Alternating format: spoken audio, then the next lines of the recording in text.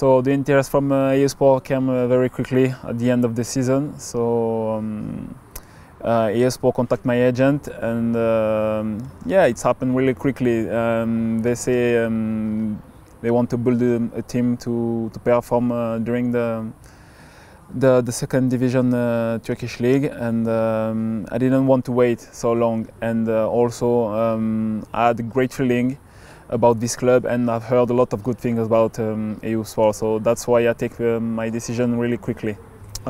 Everything for the moment is perfect. I have nothing bad to say about EU Sport and the welcome from the other players.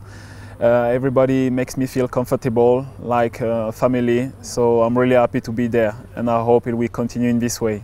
They are good, to be honest. So I'm here since a short time, so it's complicated to have a real opinion about the other teammates. But for the moment, we are training well.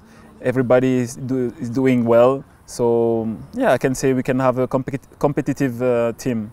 I hope we get promoted. That's why I came here. So I'm ambitious, like the president and like the staff and the other teammates. I think everybody has the same target, and to get promoted this season. I've heard the fans can come back to the stadium, to the stands. So I hope during the tough games they will come to support us and help us to reach the target.